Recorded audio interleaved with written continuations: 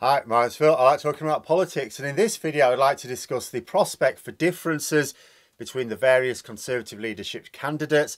Will it actually make a difference to us, and if so, will that difference be better or worse than Boris Johnson? But first, if you'd like to be notified of daily news and politics, please subscribe to the channel and click the bell notification icon. So, if I were to say that it really makes no difference to us which turd the Tories pick to replace their last king turd, I've little doubt that a lot of people would readily agree. I don't think it even matters if those people are taking little interest in the leadership debate or are avidly watching every second. You look at the candidates avoiding any talk of the issues that matter to most people and realise that they've got no connection with the public. You look at even sane ones talking about support for the Rwanda scheme or the Northern Ireland Protocol bill, and you realise that even where their politics might be different, they're trapped into the support for the same things that Boris Johnson went along with. We can look at the candidates on offer, we can listen to their nonsense about an unworkable asylum policy, unworkable tax promises, and a fanatical desire to really push the culture wars, and conclude that, sure, whomever replaces Boris Johnson will be no better. But there are more compelling reasons than this. And I think the first thing to address, however, is the fact that Tories are tearing themselves apart over this contest. I've said it before. I am reading and watching a frankly harmful level of right-wing commentary on the leadership contenders right now. And it is vicious. These are the people most invested in the contest, and these are the people who may well be party members and therefore have a say on who the eventual winner is. What is quite clear is that they believe it makes a huge amount of difference who wins this contest. They will absolutely understand the damage they are doing to their own chances of winning the next general election, by attacking candidates with a realistic chance of winning, because they're attacking some of these candidates so savagely that if they ended up winning, they know they must be doing a great deal of damage to the party. It's not just the bad blood that it's creating, which will fester between now and that election, but members of the voting public are seeing it all. You look at the media outlets on a daily basis attacking Penny Mordaunt, for example, because some of the media seem to be behind Sunak and there's other ones behind Truss. So they're all basically gunning for Penny Mordaunt. And I don't think she'll win, I have to say. I may discuss that in the stream this evening. But she does have a very credible chance. I mean, she's the bookies' favourite. If she wins, how will the party move on from the fact they've salted the earth by slagging her off in their client media? Their own voters will think she isn't up to the job because they're being told on a daily basis that she isn't up to the job. And they know they're risking this, but they're doing it anyway. So they must think it makes a huge difference who the leader is. And from their point of view, they may be right. The problem is, when you look at the issues that matter most to ordinary people, is there a real difference?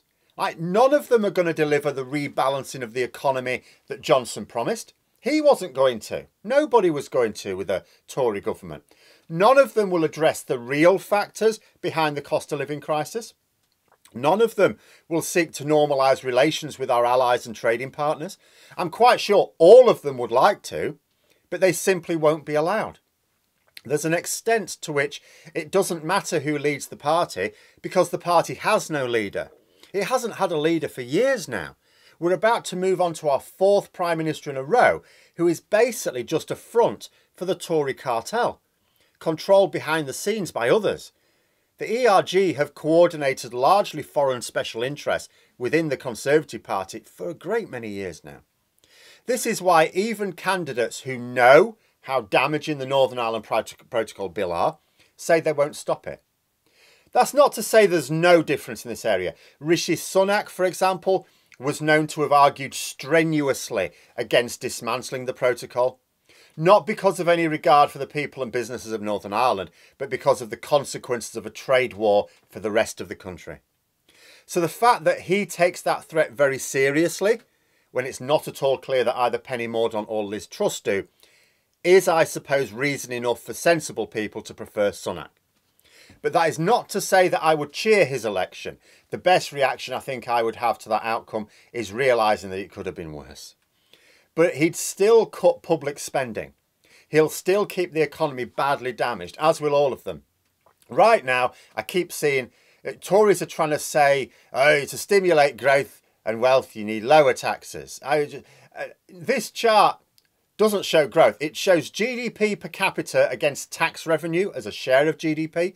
But you can see a very clear positive correlation. And how on earth do you get growth without productivity? This shows you that there's a positive correlation between taxation and productivity.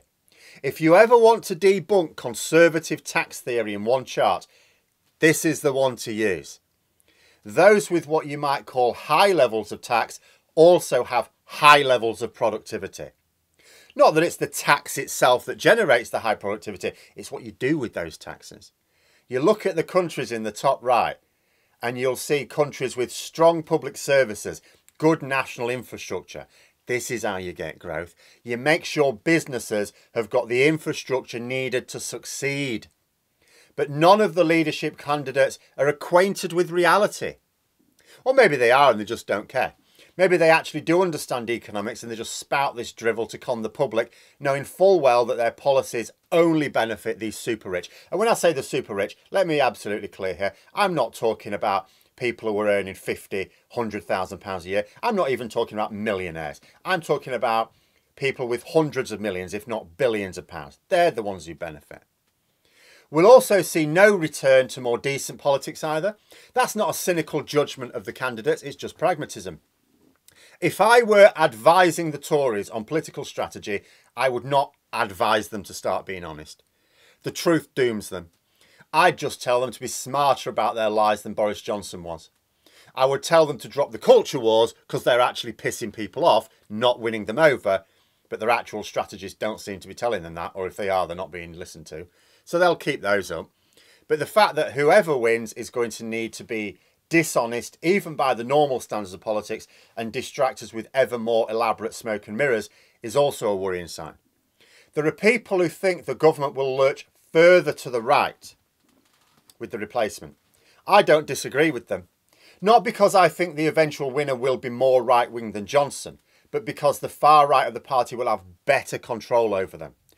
Boris Johnson had a certain level of authority bestowed upon him by his electoral success.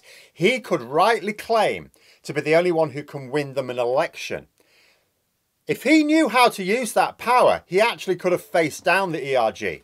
He had a lot of power there. The rest of his MPs would have been behind him. But he didn't, did he?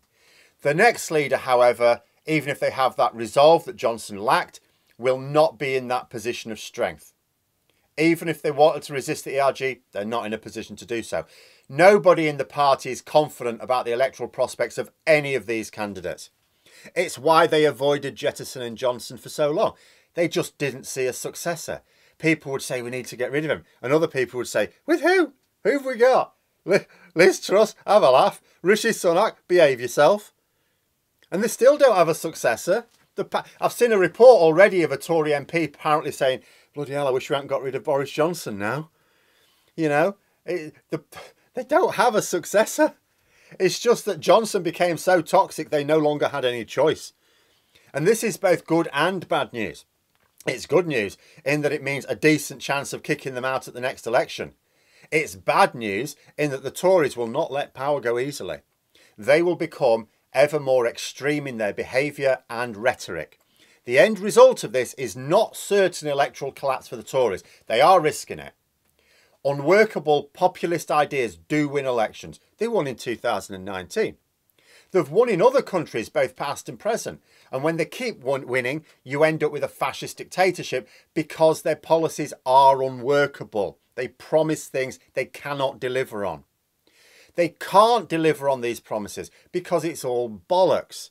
So they have to distract their supporters with blame elsewhere. The enemy within or without or both. It doesn't matter. They have to make national enemies of others to excuse the lack of delivery. You know, vote us in and we'll have the power to do this thing. All right, great. So can we have this thing now? Yeah, so the problem is it's got this group of enemies we need to deal with first. You know, eventually they're expected to do something about these enemies, not just blame them. So then they do. It doesn't solve the problem, because the problem was not these fantasy enemies, but the lies and unworkable policies of the populist government.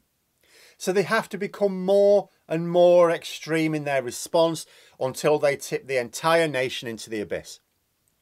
A lot of people associate the Nazis, which is the obvious example to use anywhere on the internet in any discussion ever, with the persecution of Jewish people. But it wasn't just Jewish people, was it? They needed a lot of enemies in order to fuel their path to power. A lot of vulnerable groups were persecuted. And although I don't think the Tories are Nazis in any seriously comparable way, you do see them adopting similar patterns, similar tactics. They make enemies of large groups of people, not just one. Whether it be asylum seekers or lawyers or judges, teachers, nurses, doctors, the media, even though that's largely under their control, Remainers, even Leavers who aren't quite Brexity enough or not Brexity in the right way. There's no end to the list of people they'll stick on the tally of enemies of the people.